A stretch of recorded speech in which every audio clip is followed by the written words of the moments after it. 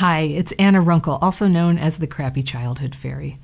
And something that a lot of you have been asking me to cover is how to be in a relationship with another person who has childhood PTSD. And this is such an important question about something that can be really hard, I know, but also totally workable and positive for both people.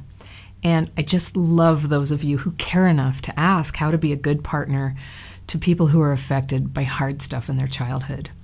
So first, I just want to acknowledge that the symptoms of childhood PTSD are on a continuum. They come and go. They might be little things, and they could be very serious things. And before I get into the nuts and bolts of how to be with somebody who's having those symptoms, I just want to say that under no circumstances should you put up with abuse. And I'll go into that a little more at the end. So yes, people who had a hard childhood are totally worthy and lovable, and they can be worth a bit of trouble sometimes. And yes, we can be complicated and confusing and needy and exasperating sometimes, but also wise and capable and warm. So here are some tips to help you understand your loved one and offer support while also taking care of yourself, because there is no good relationship without people taking care of themselves. All right, first of all, it may be helpful to know that a lot of what your partner is dealing with is called dysregulation. This is a real and measurable nervous system phenomena that can cause a person to feel spaced out, discombobulated, emotionally overreactive, and struggling to think straight. You're like going, right? And I'll put links to other videos and articles of mine below if you want to learn more about some of those symptoms. Now, dysregulation happens to everybody to some degree sometimes, and we all naturally recover from it eventually. And this recovered state is called re-regulation. It's just that for people with childhood PTSD, dysregulation can happen a lot more frequently and be a lot harder to climb back out of. So they're spending a lot less time regulated and a lot more time dysregulated. And it's during those dysregulated times that the problems can really get in there. Now, it's important to remember the tendency to get dysregulated isn't your partner's fault, and it isn't your fault. Even if your partner thinks it's your fault when she's upset. Everybody does that sometimes, right? Blames the other person, but the symptoms you're seeing are just what PTSD looks like when it's not very well under control. And I mean, technically, how you deal with your partner's dysregulated state could influence how quickly she can get re-regulated. If you just start yelling or threatening to leave, you're not likely to calm things down. So unless you mean it, I'd recommend you not do that, not yelling, not threatening.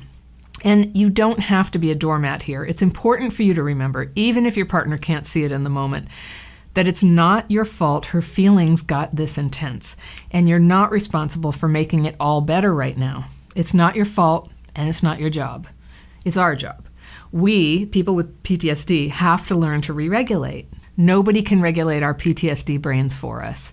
We're the ones who've got to take the steps to change it, and we're the ones who have the option of self-control, as hard as it may be to draw upon when we're feeling the urge to lash out or run away from our loved ones. It's not our fault, but the change happens through us, if that makes sense. Okay, that said, here's what you can do. You can support your partner as they try to heal. You can ask or suggest that they try to heal, or suggest that they read a certain book or try a certain technique, but you can't make it happen. You can't do it on your timeline, you can't do it against the other person's will, and you can't do it for them. If only, right? I wish somebody could do it for me. What you can do is be understanding, be encouraging, be willing to step back and detach a little when things feel crazy. And by that I mean, have boundaries. Now you might notice that when your partner's dysregulated, they can go from happy to goofy to overwhelmed to enraged and then to this emotional flatness, like nothing ever happened, all without you ever realizing what set this off. And I know how hard that is. And sometimes they'll be dysregulated without any outward signs. They seem fine, but then you notice that they're not really hearing a word you say, or they're tripping over things, or they're forgetting to show up for appointments.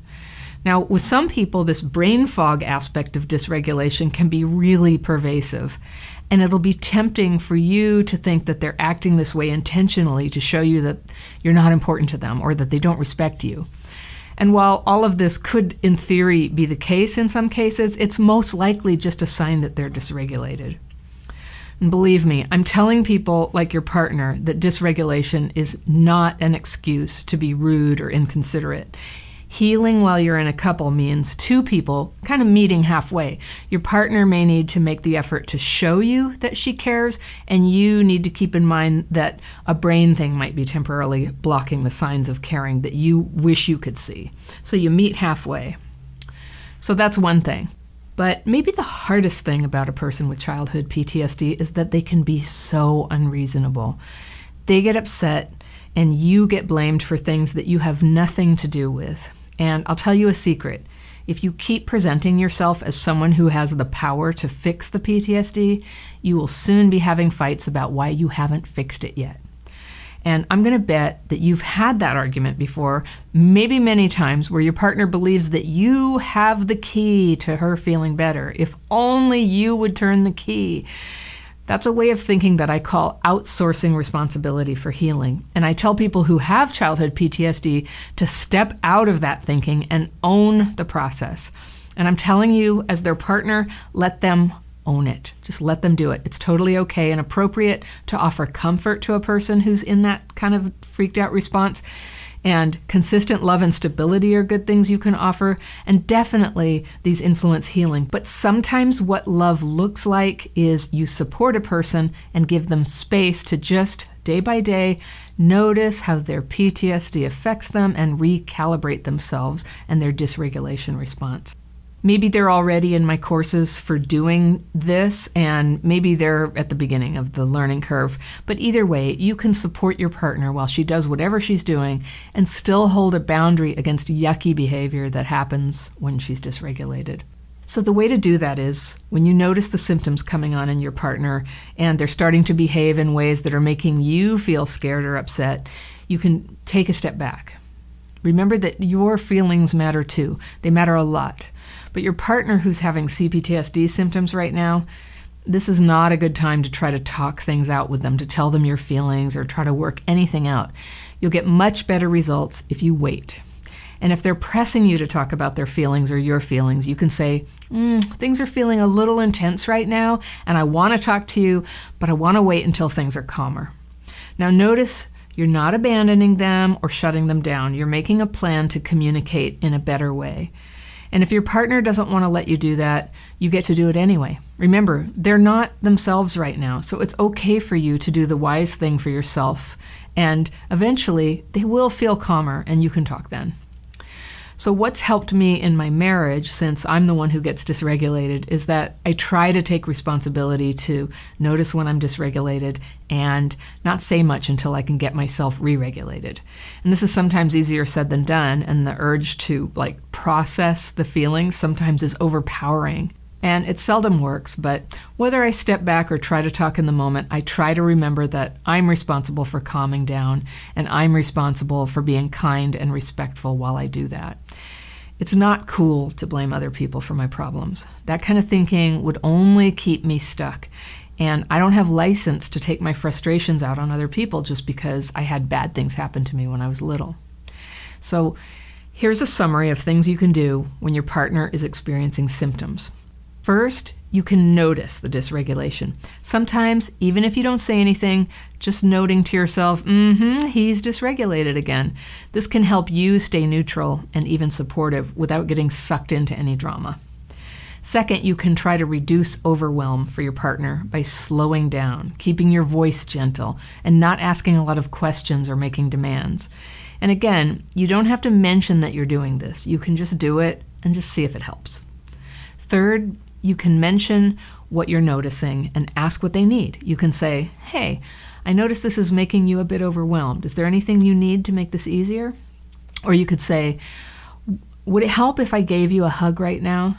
And I say this because a squeezing hug can actually be really helpful for re-regulating, but not when it makes a person feel claustrophobic or, just they don't want to be touched. So you have to ask first. If things start getting tense, it can really help to get just a little space or a tiny bit of separation. And the trick is to do this without setting off an abandonment trigger. So let's say you're on the phone and you can hear your partner is getting wound up and you know that it's about to turn into an argument. You can ask for 5 minutes apart and you can make a concrete plan for when the conversation will start again. And just 5 minutes can help discharge all the dysregulation that was bubbling up. And if your partner uses my daily practice technique of writing and meditating, you can very politely suggest that she might want to do that. Or you can do it, invite her to do it with you. Everybody can do it. It's for everybody. But since any kind of comment about dysregulation can, to a dysregulated person, feel like criticism, sometimes the kindest thing is to tell a white lie and just pretend you have to go to the bathroom. Just get a few minutes apart. Whatever you do, don't resort to giving the silent treatment or storming out or threatening the relationship. Even if you knew you were actually going to leave, which you probably aren't, but even if you knew and that was your plan, announcing it to a dysregulated person is only going to lead to a blow-up. So my advice is stay polite, stay kind, stay out of the drama, and it will pass. Your partner might complain and try to get the conversation started again, but believe me, she will thank you later when her brain and emotions are re-regulated, that you stayed calm and sturdy and didn't let things turn into a big fight. Everyone's exhausted after a fight, and arguing can cost a person with childhood PTSD days of dysregulation where they're only quasi-functioning. So calm is good, steadiness is good. Now, I mentioned at the beginning that there is no scenario where you're obliged to put up with abuse, either emotional or physical. I don't care if you're a man or a woman. I don't care who started the argument. You don't deserve abuse. And if it happens, the right thing to do is to get out with kids, if there are kids, and get to safety. Anything that needs to be worked out can be worked out when things are calmer. That would be the time to pursue professional help for them. But for you, if your partner can't or won't control abusive behavior, then it's sad, but it's not best for you or your kids to be trapped with that. Okay, but all that said, if you are blessed enough to have a safe, loving, and supportive relationship, that is just one of the most wonderful healing things that could happen for anyone and is a great gift for a person who had trauma as a kid. Not everybody is called to that kind of relationship, and some people are not healed enough yet to pull it off right now, but a good relationship is worth really putting your heart into. It's a good reason to work hard on yourself as a person.